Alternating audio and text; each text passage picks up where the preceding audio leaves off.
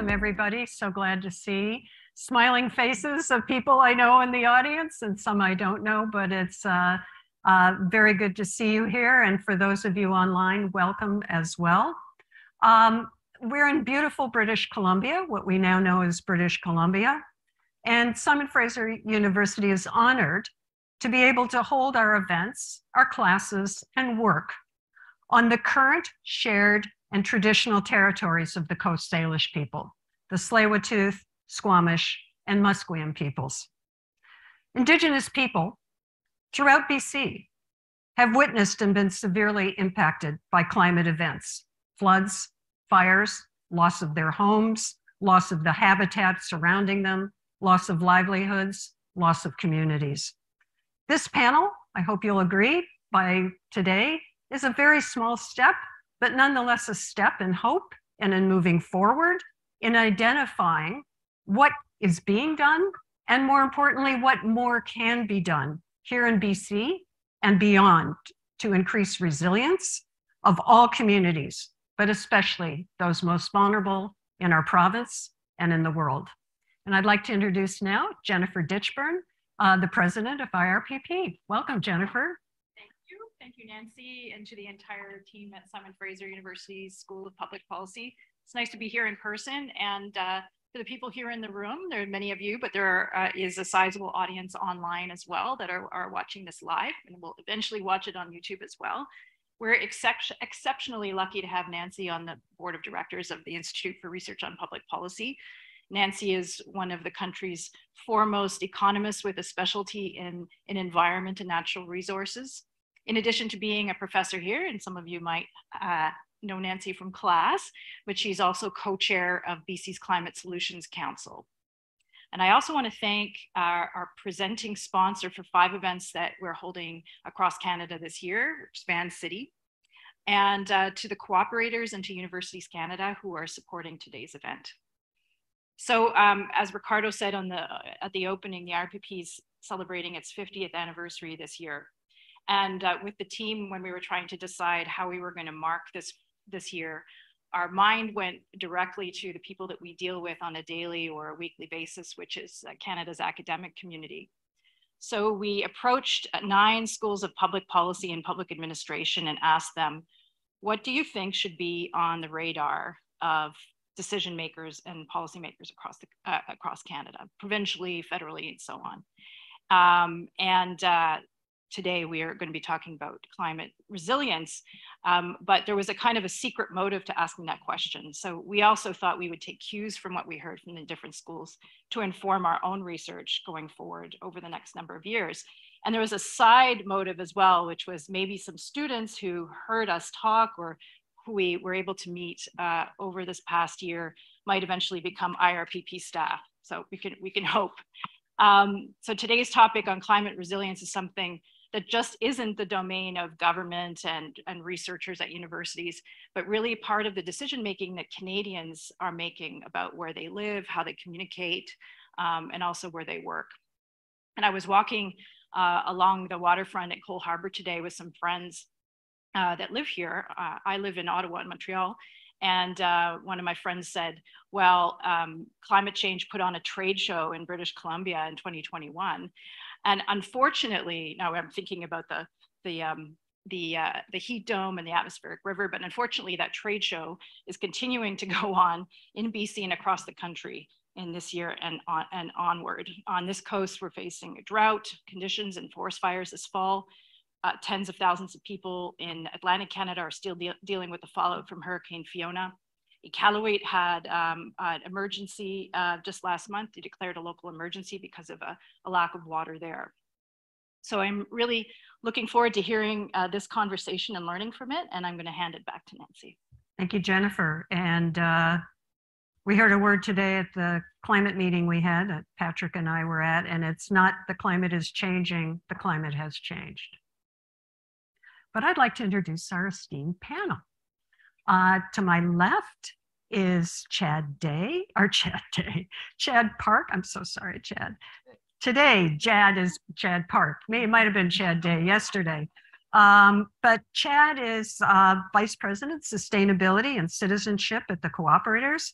And he is not just a newbie to this field. He has come from a long career in sustainability and working for the betterment of society. He was a leadership role in a number of organizations, founding director and lead animator. You got to tell me what that means. Lead, I mean, wasn't my drawing skills. It wasn't, okay. Animating conversations, not animating the, okay, good.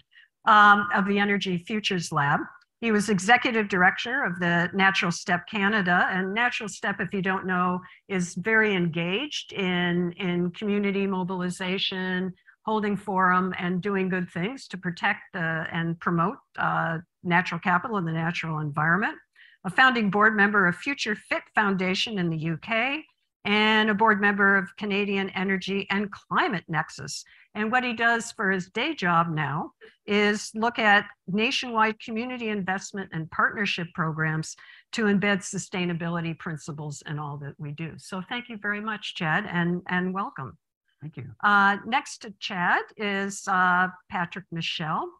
Patrick is a proud member of the Kanaka Bar Indian Band, and he will tell you where it is, but it's near Lytton. It's in the Fraser Canyon, and he's lived there his whole life. Patrick will tell you what his community has been doing and all of the things that they have been through. He has been living what we're talking about in climate impacts. But he's also been honored with his lifelong commitment to both climate resilience and clean energy. He was honored with the Clean Energy BC Lifetime Achievement Award for energy project design. Patrick is a builder and a moving forward. And also with the Clean 50 Lifetime Achievement Award for working on climate change awareness and community resilience plan. If you want to read a great community resilience plan, Kanaka Bar. Just remember that, good for your studies, but also good. There's lots of really interesting things. And for those of you in the public policy program, he has criteria and measures. So that's an in-joke for public policy students. Patrick also lost his home in last year's trade show, as Jennifer called it. Not least, but Magda Sapala is Director of Sustainability and Resilience for BC Housing. I have the pleasure of working with Magda on some upcoming exciting events. She's Director of Sustainability and Resilience, and she's part of the strategic leadership in integrating social and environmental policies into the organization's activities. So she's the responsible party behind BC Housing's first carbon neutral action report and led its first climate adaptation framework. She's been working on the extreme heat response because, of course, climate resilience, being prepared for this, starts where we live, in our homes.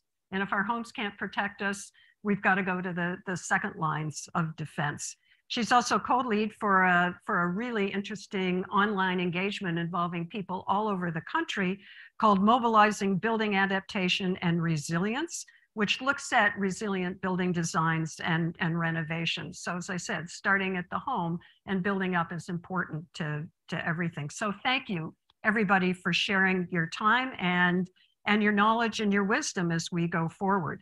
So I've told the panel that I have 5 questions. And if we're going to get through all of them, we're going to have to be succinct and focused on these questions. But they're big questions, and we won't be able to cover the material, to its justice. We could be here for weeks and still not do everything. But to give you a snapshot from their vantage point of what they're seeing in their lines of work, their engagement, and their communities. So what does building, question 1, climate resilience entail from your vantage point, Chad?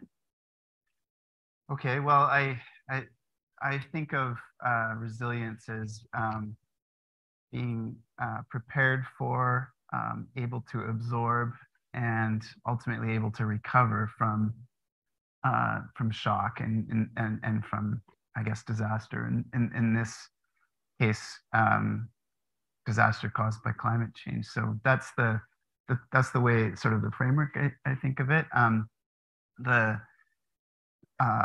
I think often there's a discussion about climate mitigation and adaptation, and as if they're two different things, and in some ways they are, of course, but I actually was at an event that Magda was at too recently, the Livable Cities conference, and heard one speaker talk about how adaptation is, or mitigation is action on the hazard, and adaptation is action on the vulnerability.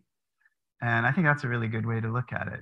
They're both required, and ultimately resilience requires us taking action on both of them. Climate resilience, let's just put it this way. For 8,000 years, an indigenous population lived in harmony and relationship with the land based on sustainability. You took what you need, no more. Contact came, Simon Fraser, and he introduced a brand new word to my nation, and it's called colonization. The Ntlaka'pamux word is greed. Just kidding. And so we're introduced very quickly to exploitive, extractive. In 150 years, we're facing a global existential crisis. All right. So I don't think anybody's going to unlearn colonization / greed in a short period of time. So as Chad said, so what is mitigation? Mitigation is harm reduction, harm reversal. Mitigation, quit burning fossil fuels. Harm reversal, get the fossil fuels that we released into the atmosphere back into the ground. So whether it's anthropogenic carbon sequestration through the technologies that are available, or plant a bloody tree, or more importantly, quit cutting the damn trees that are left. So that's harm reduction, that's mitigation. Adaptation.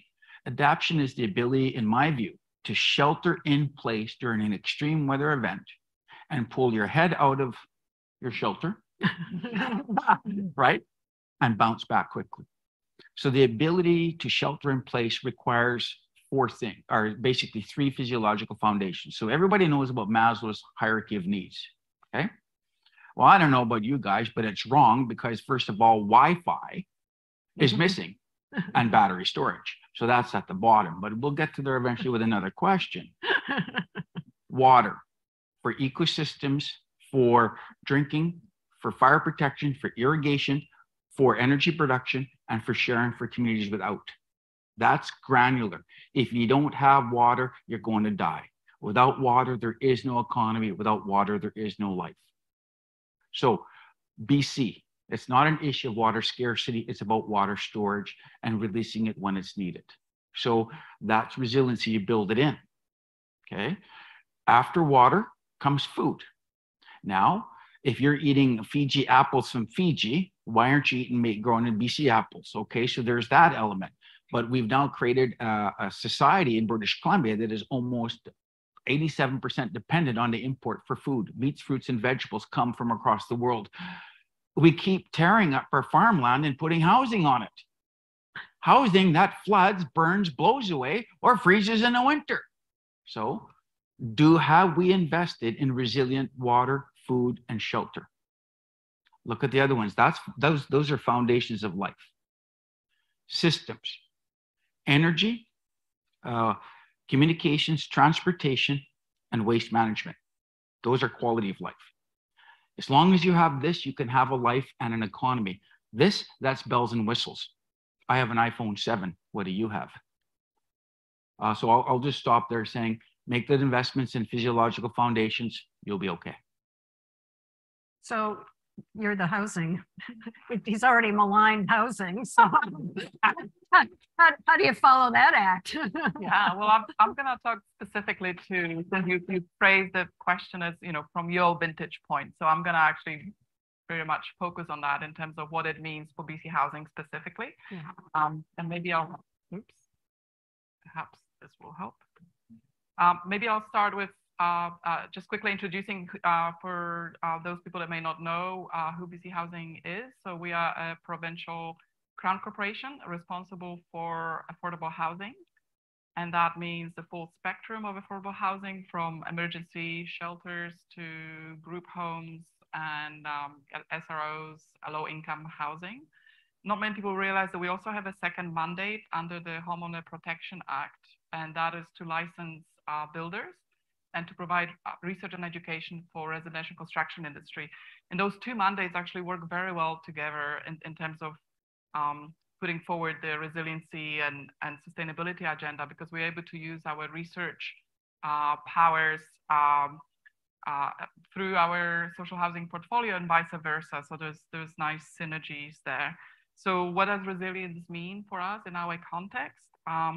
First of all, because we are responsible for housing and we know that we have climate crisis, we also have housing crisis. So ensuring that everyone in BC has a home and roof over their heads, and we know that we're not there yet, and that's a big challenge.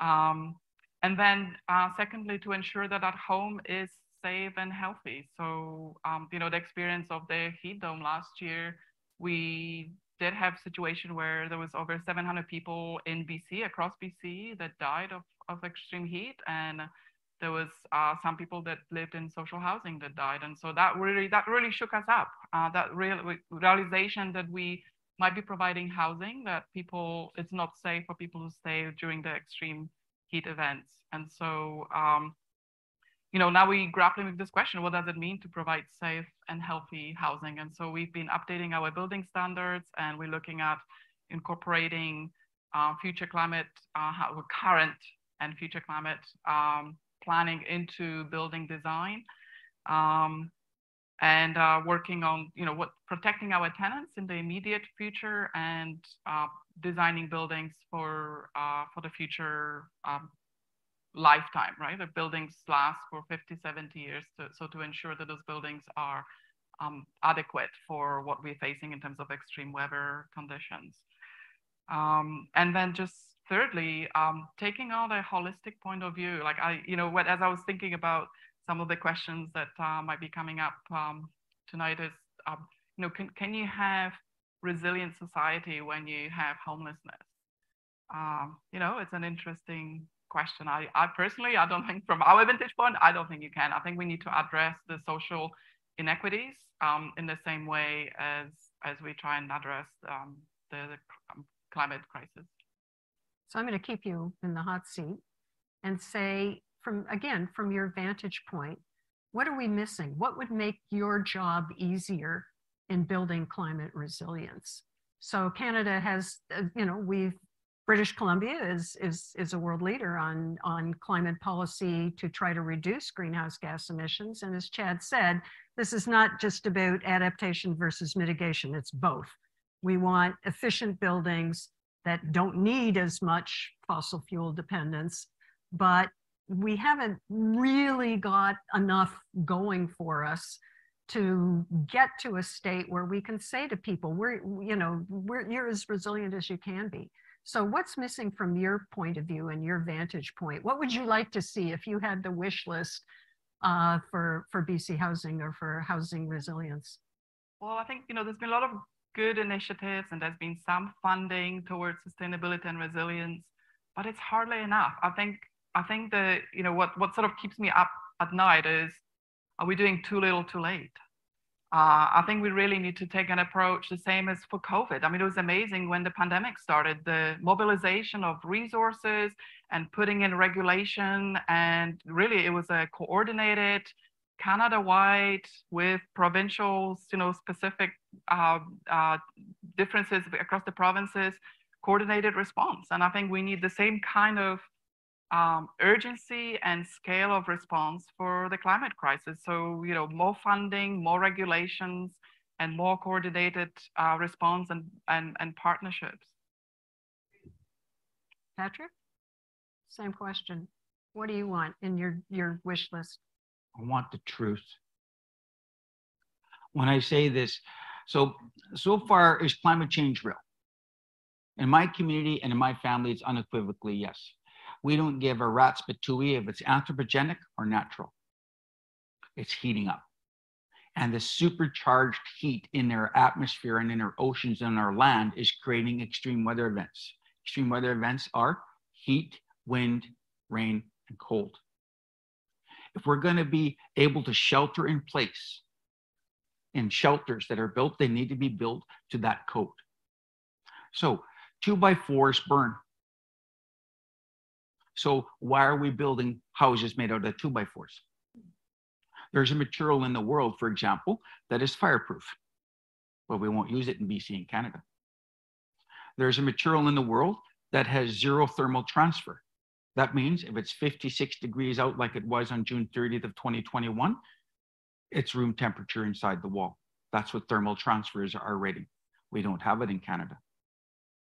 So if it's cold out, same thing. So they use the same materials in Siberia. So we've got a material in the world that is fireproof, thermal transfer proof, soundproof, mold proof, insect proof, and it costs $140 a square foot. Why aren't you using it? What's the truth? We need to have options. If we're going to be resilient, as British Columbians and Canadians, we need to have options. Somebody wants to sell you a product that's basically available at $500 a square foot at the end of Georgia. It's great. You should look it up. Can you afford $500 a square foot? Or can you afford $140 a square foot? Wood's coming in at about $400 a square foot right now. But if you build with it, you know it's going to blow away. So when I say in order for us to be resilient, we need honesty in our government, in our corporations. This material works, you can use it, because I'm going to focus on the shelter component. In order for us to survive, we need shelter that is resilient to extreme heat. So when that extreme event passes, we can come out, going back to the first question. So I know that you said brevity, but yeah, let's just be honest. Climate change is here. We're living it now. I lost my house doing a house fire on June 30th, and I'm going to build back a house that is fireproof. But don't tell the rest of BC and Canada you can do it too. Chad. Well, so I'll answer this from the perspective of, the starting point being a perspective of an organization that's one of whose line of business is insurance.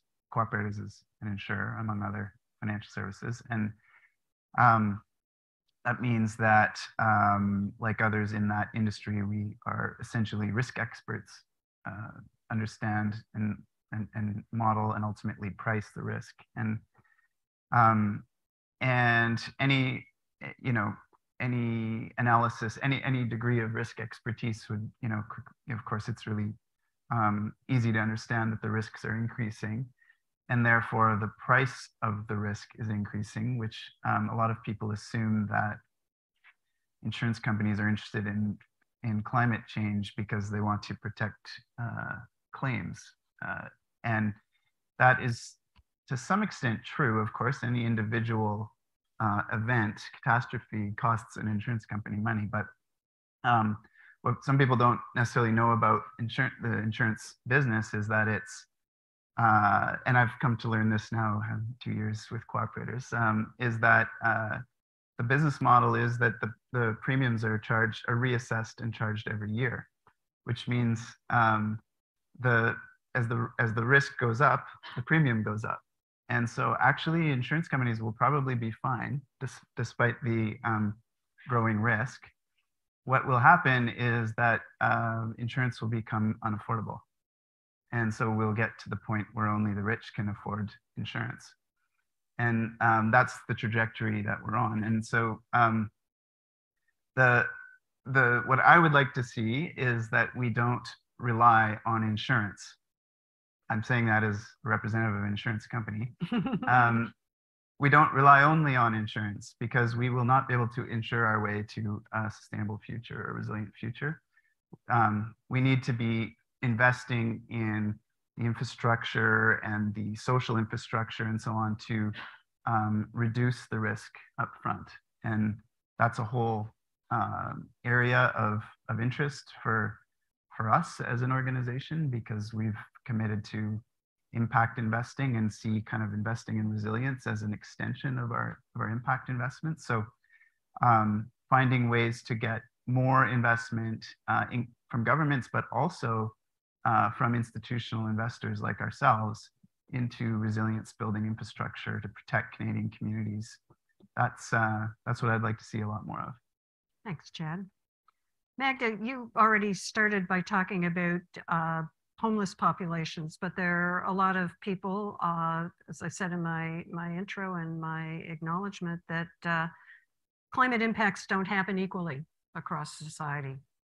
And one of the things we're talking about in the policy world is how do we ensure that those least able, and you, Chad, you've just given an example that if insurance becomes a vehicle only for the very rich, how do we ensure that as we adopt climate policies, both to reduce our greenhouse gas emissions, but also to improve resilience, that we don't leave behind large groups of people? We don't, Magda talked about the over 700 people that died in the heat event. Those are all preventable deaths. Not one of them should have died. What do we do? It's a small question that I'm giving them. But if we don't think about this and build it into our policies from the beginning, we will fail. We will fail society. So who wants to start that one? Yeah, I can jump in. You know, when I started learning a little bit more about climate adaptation, and so in the sort of general literature, I was reading who is the most vulnerable, and turns out they're the same groups that people that we serve.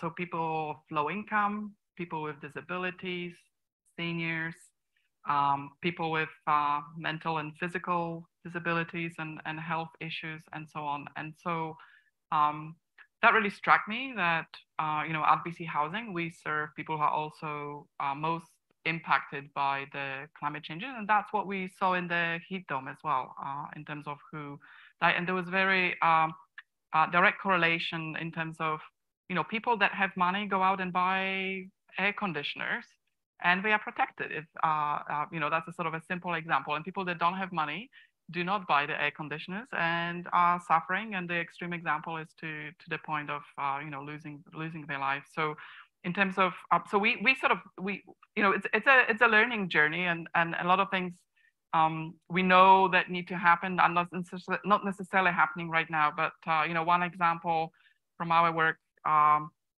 we've been working on extreme heat for a few years, and we had different communication materials and tips for our tenants how to cool off.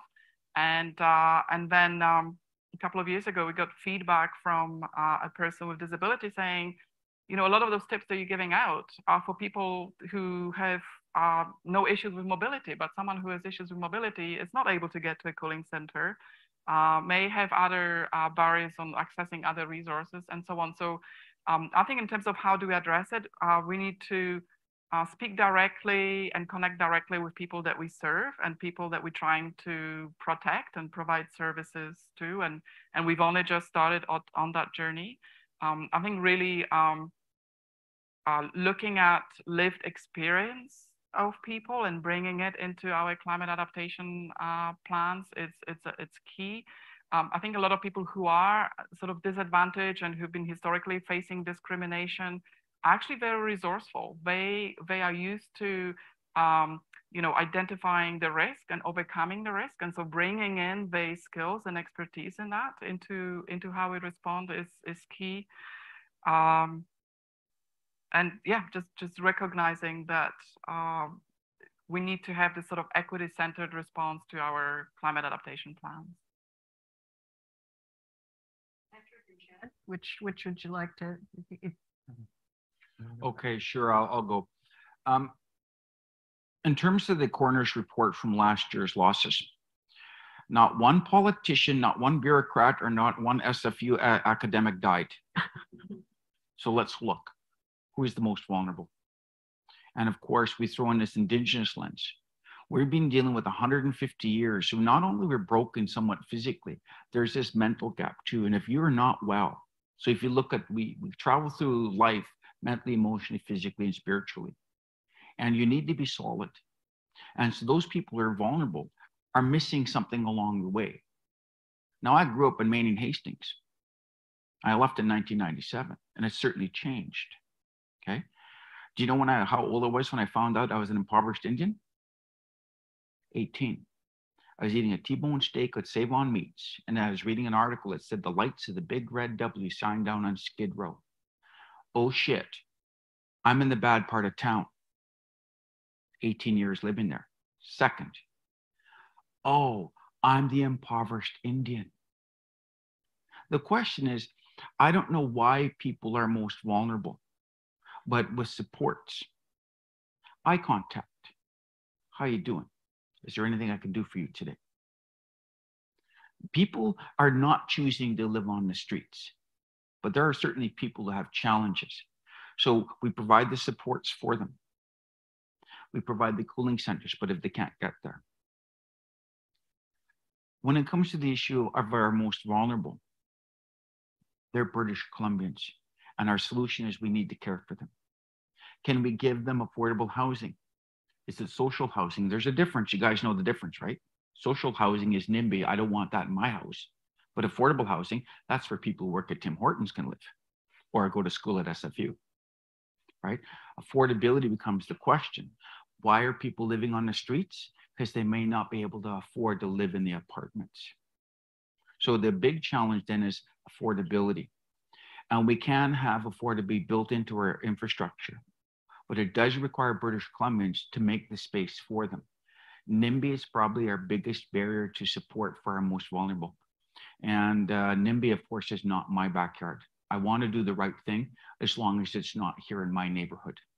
So I don't know how to address NIMBY, other than the fact is rural British Columbia is open. And if you're prepared to invest in rural British Columbia, remember that plaque in the bottom of the Statue of Liberty? My rent at Kanaka Bar is $400 a month, hydro included for a 1-bedroom. When you're graduating, That's a solution I'm not sure that everybody has thought of, but it should be part of the package, you know. And Patrick not only has housing, he has work.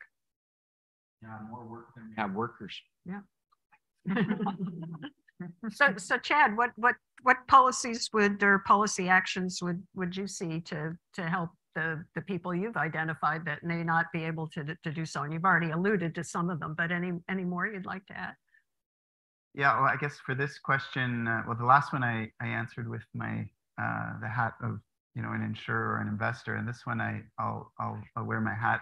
The other hat I get to wear, which is as a cooperative, because some people may not know that it's actually in the name, but that Cooperators is a cooperative, or it's essentially a co-op of co-ops owned by credit union and co-ops across the country. I say that because this is that whole movement of the co-op sector is you know, an example of a set of organizational philosophy that emerged from meeting unmet needs on a community scale. And certainly Cooperatives was founded by farmers in rural Saskatchewan who were not able to be, their needs weren't able to be met by the regular institutions. And so I have that lens when I'm thinking about this. And what I was getting at earlier is that, you know, there's if we're only solving the issues or looking at the issues kind of after the disaster, then we're really at risk of making it worse. And when the further upstream into prevention mode we get, the more I think we can take a more holistic approach that actually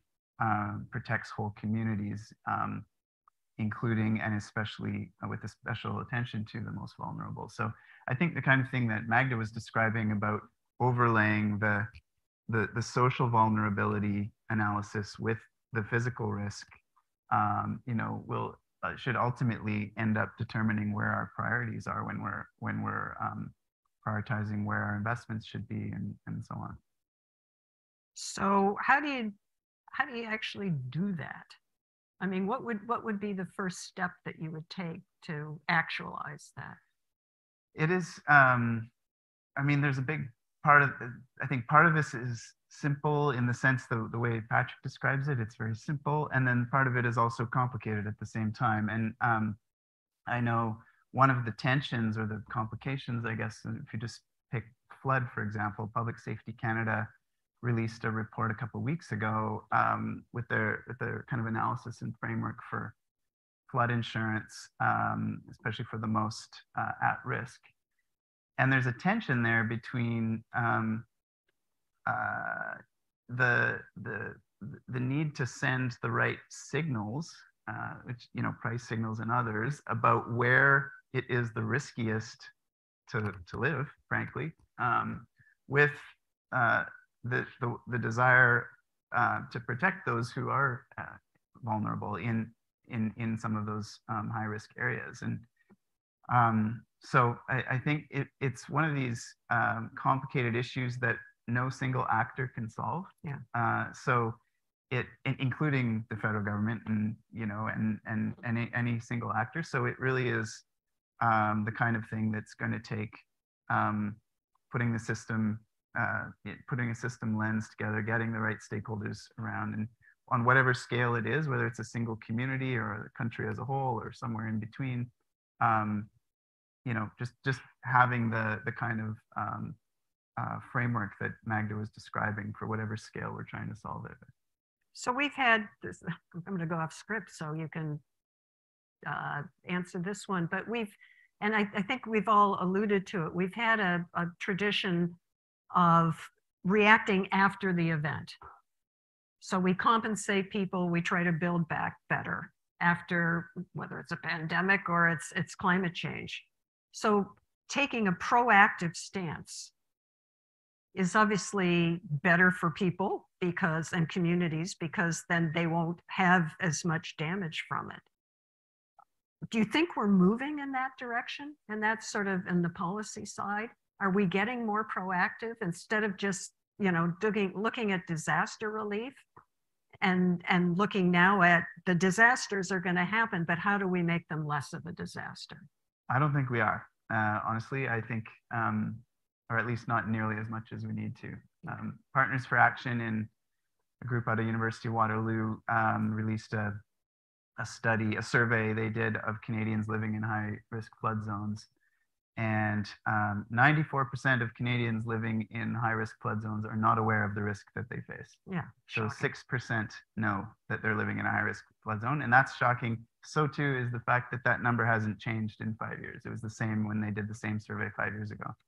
So maybe with more of these disasters, maybe people I certainly realized or heard with Fiona that there was more of that kind of like, gee, maybe we need to look into where the highest risks are here and so on. But I think we're a long ways from actually putting in place policy that's focused on prevention rather than disaster relief.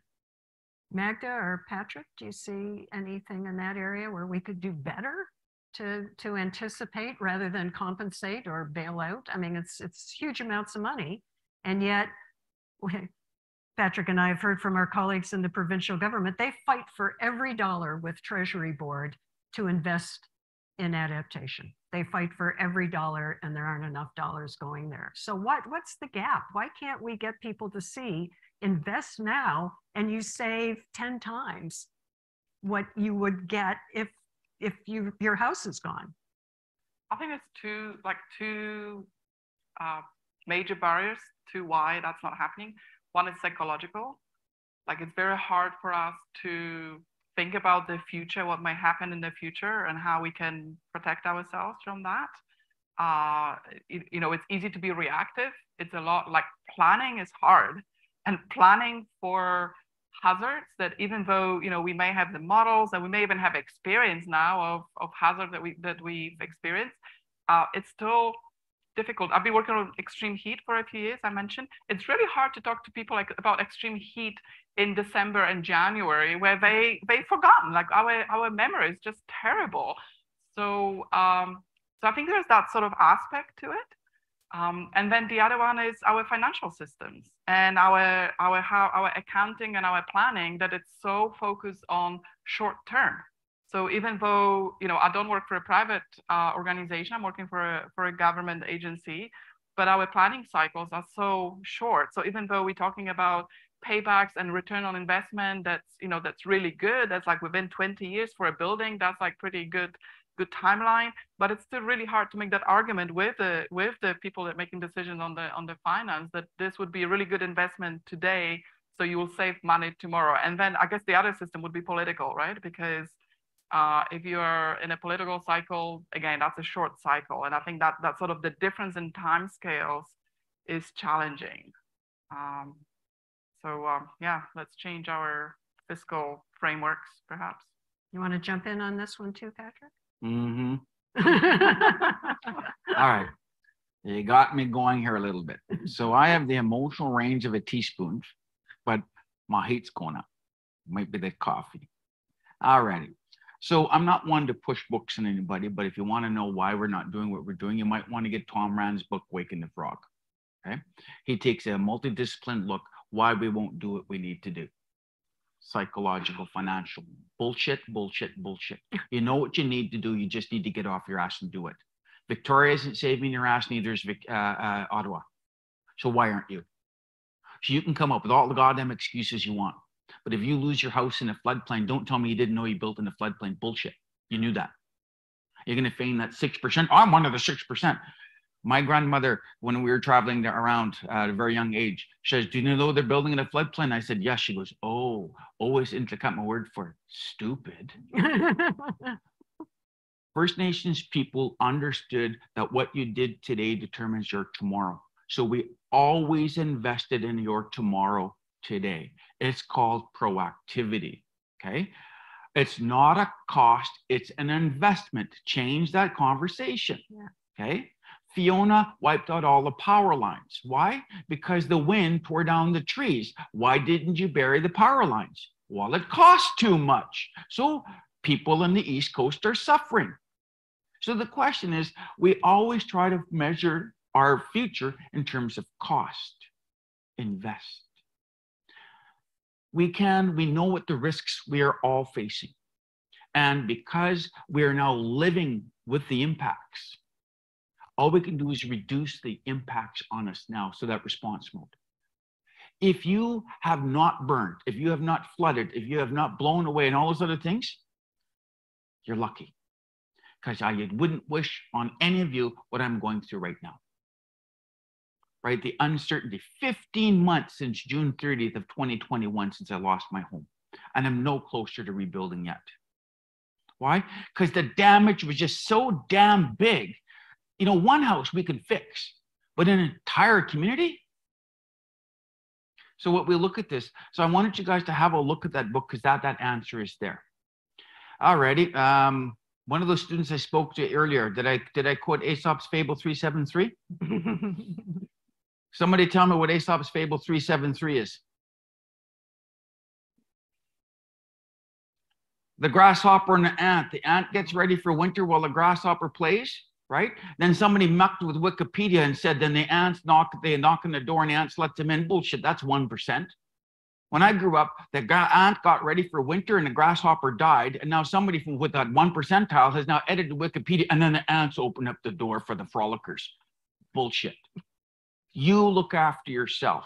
A stitch in time saves 9. An ounce of prevention equals a pound of cure. We all know it. So do it. Because trust me, we're going to run into financial crises. Victoria or Vancouver or Ottawa or anybody's not going to be able to save you. And I want to take one shot at Chad. I'm an immortal. How much for a life insurance policy? Should be 0. I'm building a fireproof home. How much for a fire insurance policy? The problem is the insurance companies have a problem. We're rebuilding back British Columbia and Lytton with the very same material that was lost. So we need to work with the insurance companies to create the new materials that you can use for affordable housing. Houses that stay cool in the summer regardless of the temperature, so that people are most vulnerable don't get sick and die. Because it's not just about the air conditioner.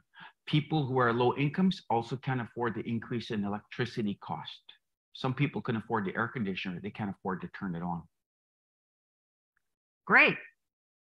The next question I ask with trepidation, because it's kind of a big one, and maybe we can unpack it a bit. The Intergovernmental Panel on Climate Change, who issues reports, which I highly recommend you only read the executive summary because they're like 650 pages long. And the executive summary is only like 30 or 40 pages long. But they talk about we really do need fundamental change in at least 5 areas. World energy systems, the way society manages, uses, and safeguards its natural environment, its natural resources, the things Patrick talked about at the very beginning, the things that keep us alive, air, water, land, our communities, how our industries function, and how societies function. And I don't want each of you to take all 5 of those because we will be here into the reception. But if you want to speak to one of them, you know, which one would you pick?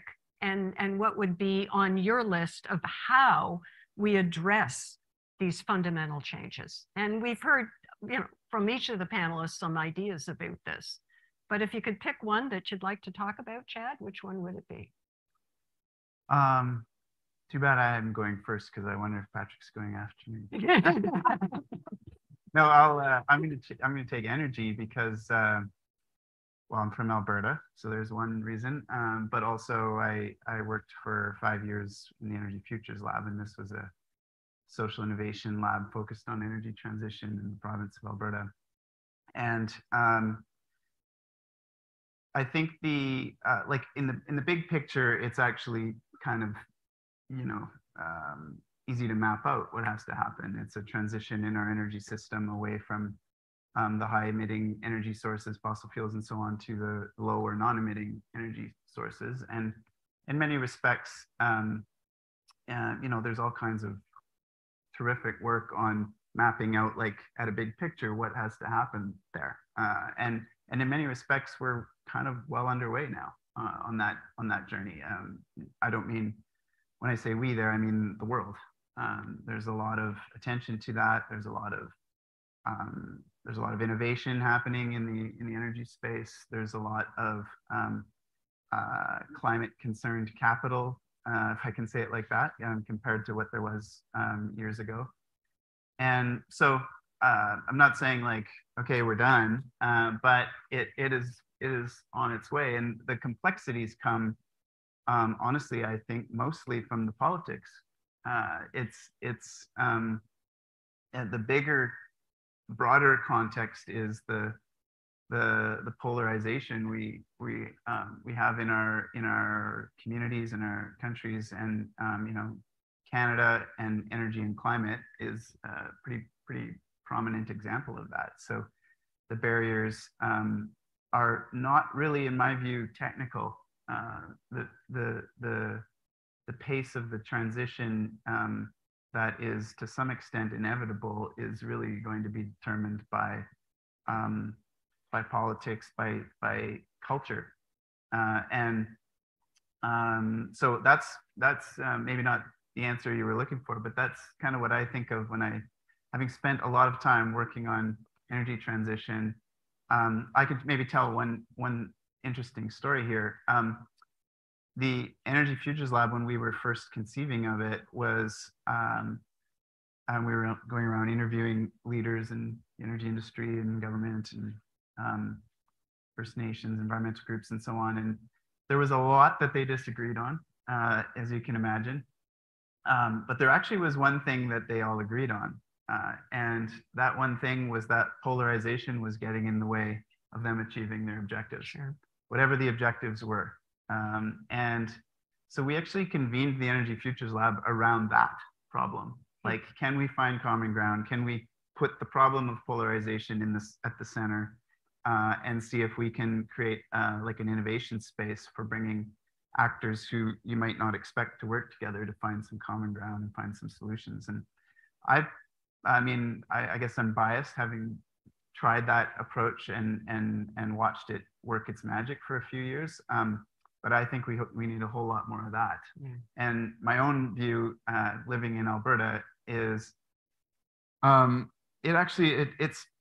it's not very helpful to frame the issues as good guys against bad guys, and because most people want to be part of the solution, even in Alberta. I can tell you that, and want to see themselves as part of the solution. So the more we can invite people into the solution space, and try to tackle the polarization head on, I feel like that's actually the key to making the kind of change we need to make in the energy systems anyway. Thanks. Patrick. Oh, thank you. It may not be one of the top 5. Anybody notice what's on my lapel? I'm a British Columbian and I'm a Canadian. The only way we're going to survive the next 100 years is by working together. Whether that's political, whether that's corporate. I value each and every one of you because you have something I need and want. It's you. The only way we're going to prepare ourselves for tomorrow is that we need to take care of business. I'm listening to people say nothing I say or do matters, and yet I was raised that everything you say or do matters. So be careful what you say or do. That means quit dropping F-bombs at SFU events. I don't think I dropped one, but I'll get there if you want to, right? But my point though is this. Each and every one of you are given 2 gifts, life and choice. Choose your future. Get to your MLA, get to your MP, get to your municipal government, and demand that we make the positive steps. Politicians need to hear from you. What they're listening to is the amplified, angry voice of a guy whose job is on the line. We just lost half of our forestry sector due to wildfire, and the loggers are pissed off that they can't log the old growth. So they're amplified. Where are you? You don't have to be angry. You just need to reach out and let the politicians know that you're a British Columbian, you're a Canadian, and you care. You care about climate, and we want policies, and we want programs, and we want funding to create the resiliency that my children and grandchildren deserve. Now, I don't know how many of you have children or grandchildren, but I have 6 kids and 16 grandchildren. I got 22 reasons to get up in the morning and fight the good fight, and it's not a fight. Because if you don't have something to believe in, why live? And for all my life, I've believed. My community has no children in care. My community has 100% graduation. My community has 100% employment. We have 100% rent collection and all this other stuff. But we don't have an economy. Get the picture? Simon Fraser introduced colonization, aka greed, and now we're facing a global existential crisis. If you're prepared to walk away from profits, you should be okay. You want a feature. It didn't mean you were going to get a 23% return on your investment. So are you prepared to ask for the investments today in your future? So it's really your power. Work together, because the only way we're going to be okay is that we have to be at this together. The polarization. I know Albertans, they care too, but they're also concerned about their livelihoods. But if their livelihoods are predicated on getting more of the fossil fuels into the atmosphere, then retool them, transition them into carbon sequestration, right? Retool them into manufacturing of the new building materials, retool them into solar installation. Well, when I grow up, I want to work in the oil patch. Almost everybody I met in the oil patch hates working at the oil patch and wish there was an alternative. And that alternative isn't Walmart or Tim Hortons. I'm saying, so let's find the alternative, the option. Because we can't continue the norm and the status quo. It's killing us. And there are lots of options for the skill sets that you have in those sectors, in the clean growth, clean tech. You know, you can work on a solar panel with the same skill sets as you had in the oil and gas sector. Not exactly the same skill sets, but many of them are overlapping. And we focus on the cost without focusing on what do we need to get those people into those sectors. Magda, what do you want to tackle on this? Well, I want to talk about, again, from our perspective. So in terms of building communities and buildings, but I want to just kind of tag on to what you just were talking. I think the capacity building and preparing the workforce for the transition needs to happen yesterday and at scale. And I think, we just haven't seen that yet. So really all of it, and, let's do it and do it now. At BC Housing, we are actually, I mentioned that part of our mandate is provide research and education for the residential construction industry. And so we started integrating sustainability and resilience aspects into that. This week, we're actually posting first modules, training modules for builders on BC Energy Step Code to really, so not only, so there's a regulation coming in terms of energy efficiency for buildings, and we trying to build capacity within the sector so that the builders know actually how to do it and have opportunities to exchange with other peers on best practices and so on. So, and again, sort of really ramping that up. I think that's what's needed.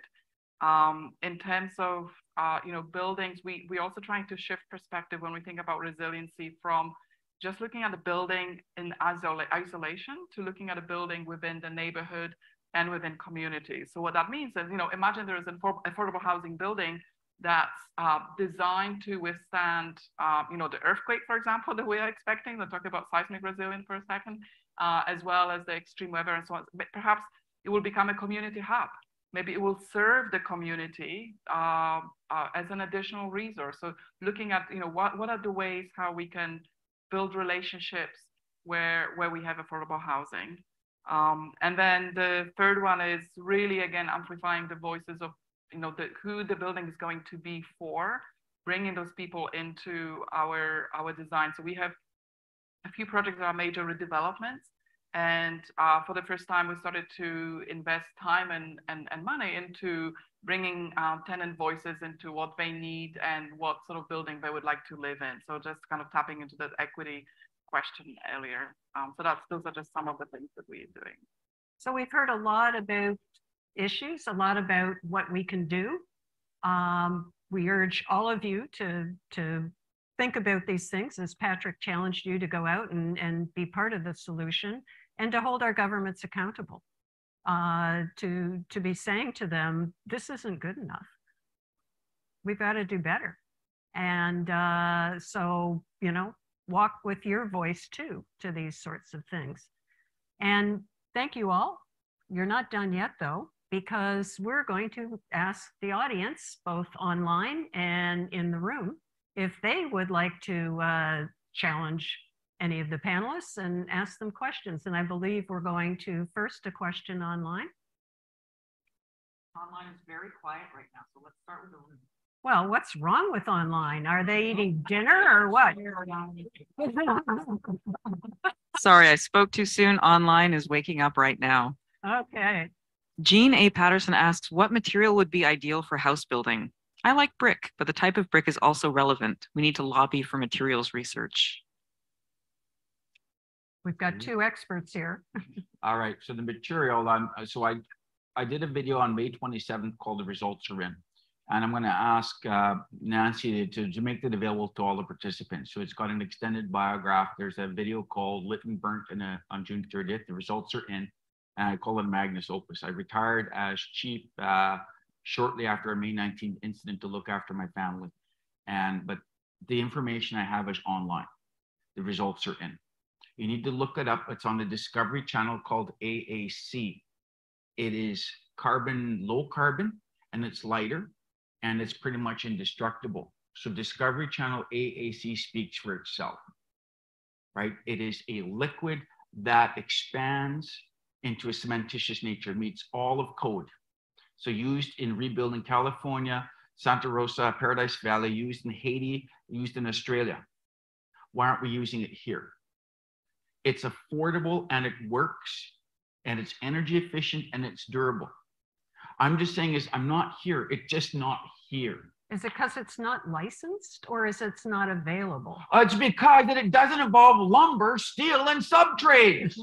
It's called vested interest. It's like, why are we building a goddamn pipeline when we're facing a global existential crisis? Anyway, Discovery Channel AAC YouTube.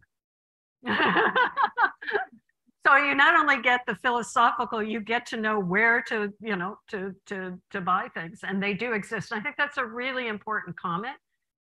We are not trying to change people's life. Do you care if the lights are on? That it's coming from a solar panel or a wind farm? No, you don't care as long as the lights are on. Chad, do you want to jump in? Yeah, I want to take this opportunity to jump in. It's not a direct answer to the question on building, but it's, I think, going to illustrate maybe my earlier point with a little bit of a counterintuitive example. The contentious point I will make with this is that it's possible that the product coming out of the oil sands could be part of a low carbon future. What do you mean? There's if I'm directing to websites, I'll direct people to something called Bitumen Beyond Combustion out of Alberta Innovates. So there's a whole research program out of Alberta Innovates, which is finding alternative uses for the bitumen instead of burning it, using it in applications that where its carbon density becomes an asset instead of a liability. So I personally think this is totally fascinating because the resource whose biggest liability is its carbon intensity, that becomes actually an asset. So specifically carbon fibers is what they're looking at.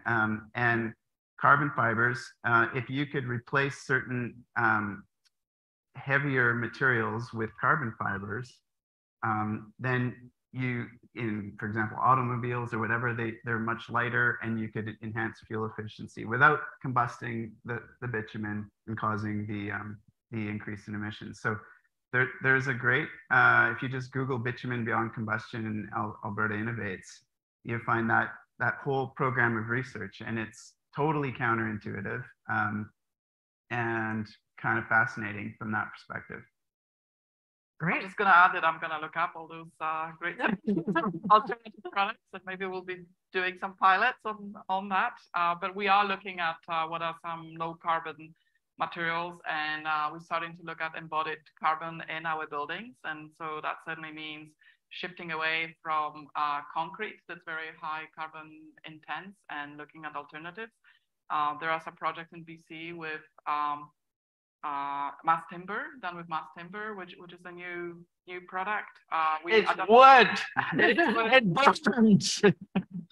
It's very fireproof. I don't think we've got any of our own products, but yeah, we're certainly looking into what are some of the alternatives.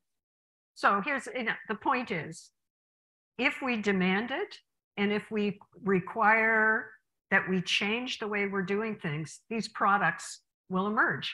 I mean, the private sector is really good at developing alternatives, not because of altruism, but because they provide jobs and incomes for people. But if we can find those alternatives, then we can get there. And they do exist. So what we want to do is reduce the barriers to getting them. The barriers may be, as Patrick will tell you, there's nobody producing it locally. And so we can't get it here. Or the barriers may be codes and standards that prevent the use of some things that haven't adapted to our new environment. So these are all very positive. And I did see somebody's hand go up in the audience. I think it was you. And if you would mind sort of going to the, well, we're going to try to get you to. Okay. Yeah. Yeah, I guess this is for all the panelists, but I was curious, Chad, you were talking about the Energy Futures Lab and finding common ground and polarization.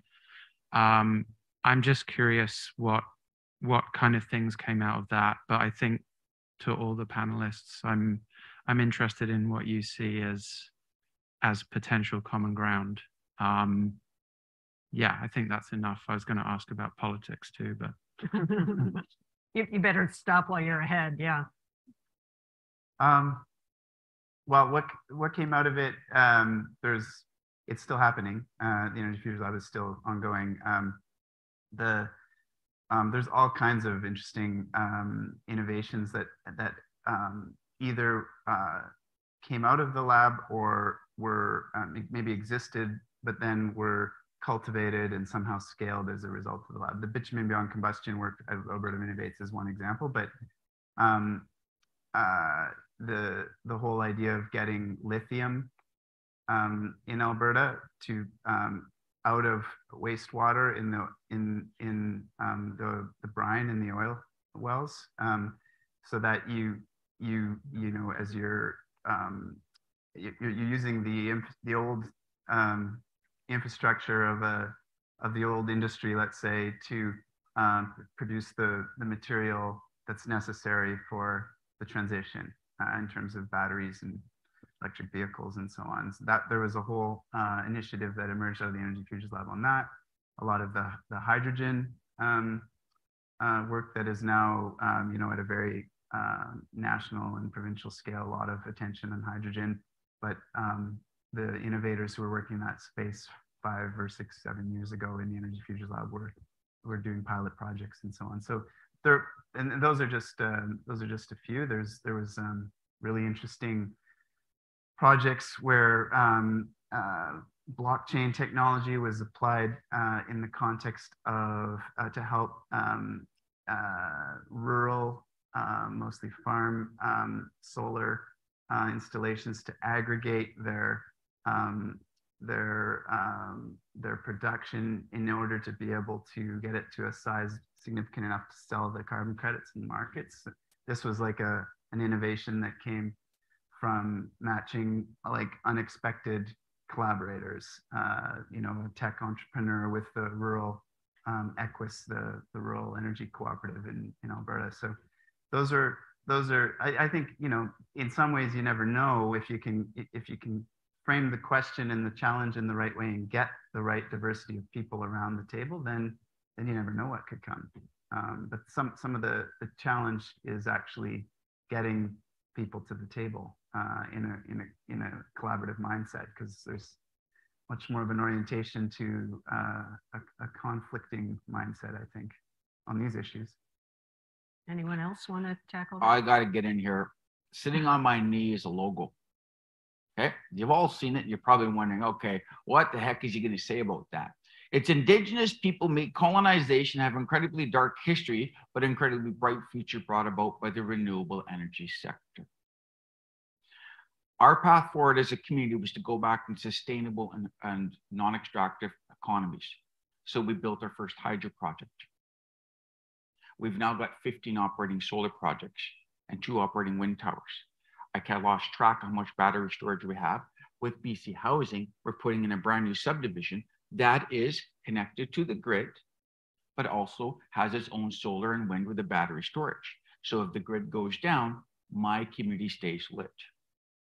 Do you know what my hydro bill is at my house on June 30th? I put $14,000 in solar in my hydro bill for 7 air conditioners, was $10 per month.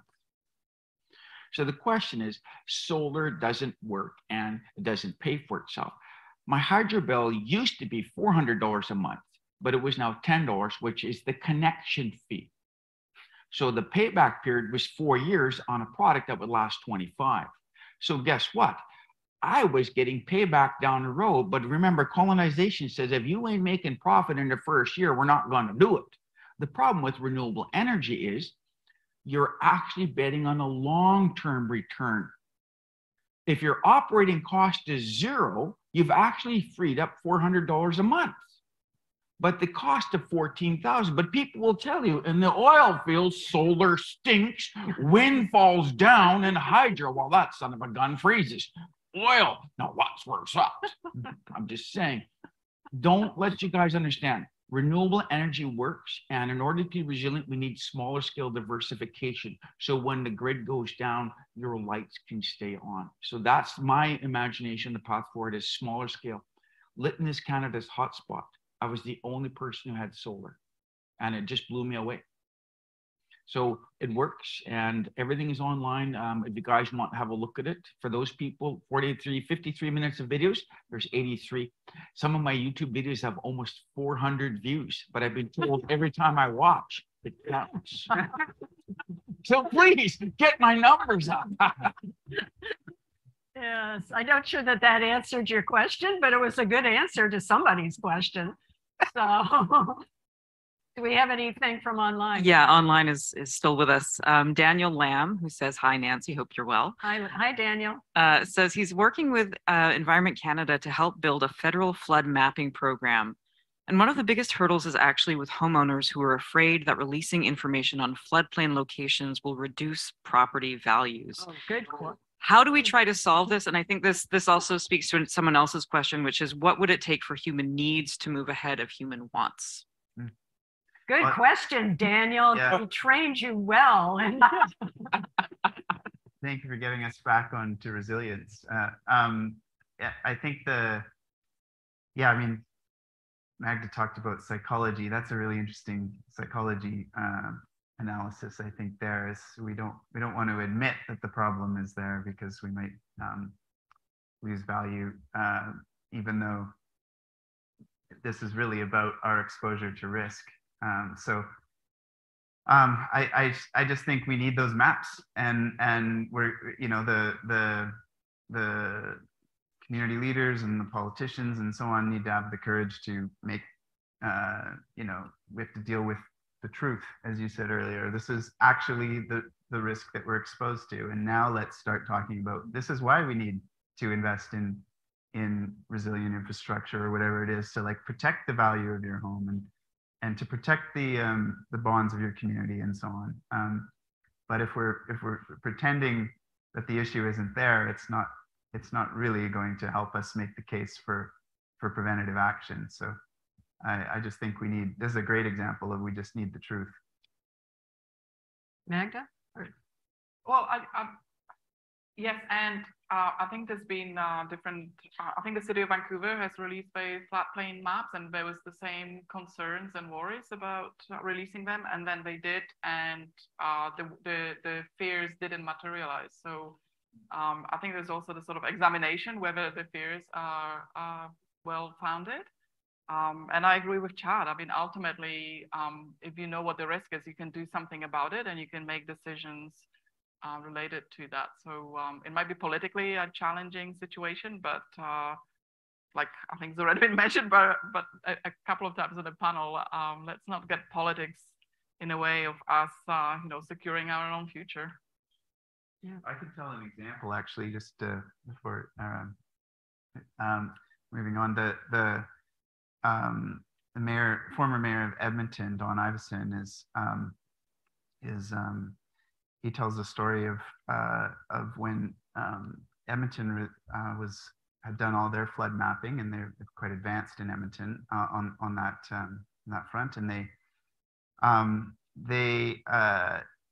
had the data and they were going to release it to the maps and so on to the public, but they didn't want to do so before also having in place all the programming and the sort of plan for how we were going to deal with the risk. And so they were trying to time the release of these at the same time, and the plan part of it was a little behind. And what a surprise! Yeah, no, but they got there, to their credit. But the Edmonton Journal did a FOIP, Freedom of Information, and got the stuff out before the city was ready. And so he describes that as like, oh God, what a headache that was for them. But ultimately, they were far enough along with the plan to say, yep, it's true. That's the situation. And we're 2/3 of the way of getting the plan, and you can come and give your input into the plan and so on. So they were able to adapt. But I think the way he described that was that it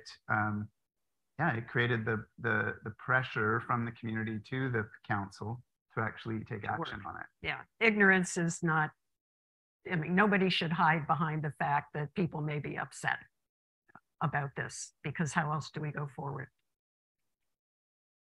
Before you go on here, I'm just saying here, I don't know anything about law or real estate agent, but if you bought your home, sue the realtor and lawyer who should have told you. If you've built on a floodplain, you have the right. It's called buyer something. They have an obligation to tell you, by the way, you're building on a fault zone or a fire zone or a floodplain. Yeah, you have to reveal. So you have recourse against the people who sold it. Anybody who purchased the land and built, that's different. But most people buy property. So you may have some recourse against the person who sold it to you because he should have told you. But if he told you and you ignored it, then that's at your risk. But then we now look at, I've heard about relocation programs. Look, every time your house floods, it's going to cost British Columbia or insurance, the Canadians or insurance companies massive amounts of money. How about I give you $500,000, your assessed value, don't let the door hit you on the way out, and we make the house available to the homeless? Probably not. We should probably just destroy it. Yeah. Right. But the point is, you may have to leave because remember, you don't want to be living in a house that is vulnerable to flooding. That's right. Right. Yeah. So one of the things is we built in these places. Insurance map. Can people in Richmond get flood insurance? From cooperators, they can. Really? If you can afford the premium, the mortgage is 3,000, the premium's 5. That's right. Because the risk is high. So the point is, if you don't think you're in a floodplain, I bet you any much the insurance company knows where the hell your house is, because it'll be reflected in your insurance premium. So the point is, you need to come into the conversation with clean hands. If you didn't know, then that's a problem, because somebody should have told you. Floodplains will allow you to determine that. You need to know the truth. Don't build in floodplains, don't live in floodplains, because it's not a question of if, it's when. And we also, I mean, there's another culpable party here, and that is the local government that allows you to build. It's one thing if you didn't know and all of a sudden, you know, the river, like in the last events of 2021, we have rivers that aren't where they used to be. But we knew where it was. Why are the government letting you build there?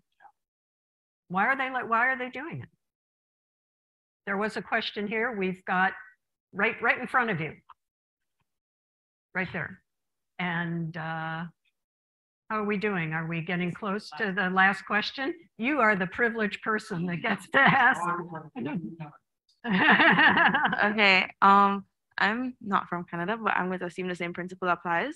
So I'm from Jamaica, and where I'm from, like if say a floodplain, like we were saying, if the price to live here is lower, a lot of low income people will live here because it's easier to survive on, right?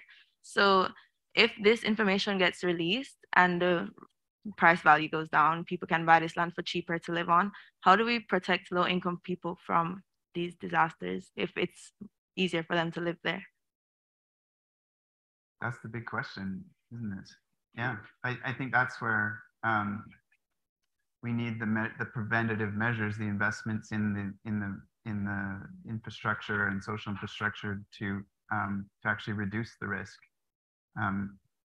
depending on what the community is and what the physical risk is there. So yeah, I think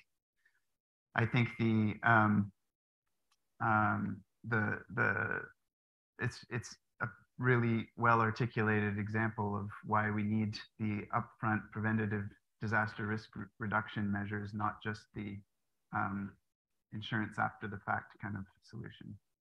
And we do have to provide alternatives. So what organizations like BC Housing is doing is trying to provide resilient housing for all income levels, not just those who can afford it. So we need a fulsome package here. This is not just a climate package. This is a societal package to deal with many of these issues. And the basic need as Patrick said at the very beginning, is you got to have a place to live. And so it's policy writ large. Did I steal what you were going to say? Yeah, it did a little bit, but that's exactly it. It's looking at not just building housing, but building housing with full awareness of what the hazards are, and then making the right decision. So whether that means not building, or building in a way that will allow the building to withstand the hazard. So we have so much data and technology that it's possible to sort of estimate and to take precaution, whether that's not putting a mechanical room down in the basement and elevating that so that when the water comes the house can function, or there's a multiple of ways how that risk can be mitigated, and that's what we're trying to do. And we certainly it's early days, so there's certainly a lot of work that needs to be done in order to ensure that every house that we build is resilient to the current and future extreme weather events. Jennifer, Thank you. Okay. So a guy shows up and he found an indigenous population in 1492. Okay, what was their hurricane warning system? They had a rock that says when the wind blows, run into here. So if you look, the indigenous populations that made up the Caribbeans had a climate change strategy. It's called, they built straw homes, and when the storm hit, they ran into the caves. And when the storm passed, they came back out. The problem is we've now built homes that are not resilient to the things, and we don't know where the caves are anymore. There's still a sign that's in the rock that says cave this way, just so you guys know. So I don't remember the name of the indigenous populations that were there.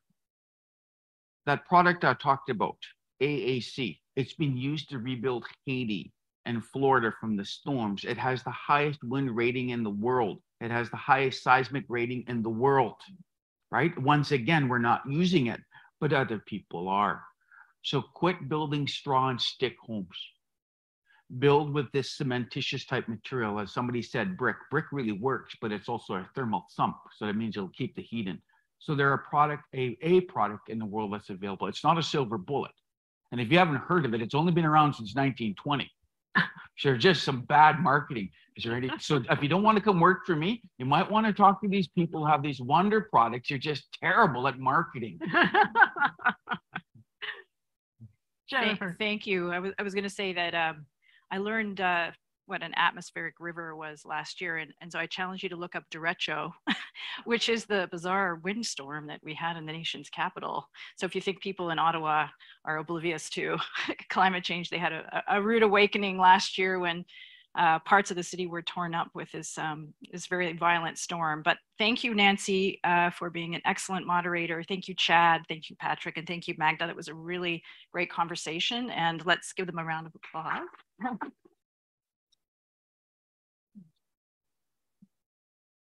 And thank you to everyone at Simon Fraser University's School of Public Policy. There's students here and volunteers that help with today's event. Really appreciate it. Also to Van City, which is a presenting sponsor of 5 events that we're doing this fall. And to today's sponsors, the Cooperators and Universities Canada. And if you like the conversation that we had today, we have one last one. It's the 9th conversation that we hosted this year, or co-hosted this year, and it's on energy transitions. It'll be at the University of Calgary's school. Thanks everybody in the room. Take care.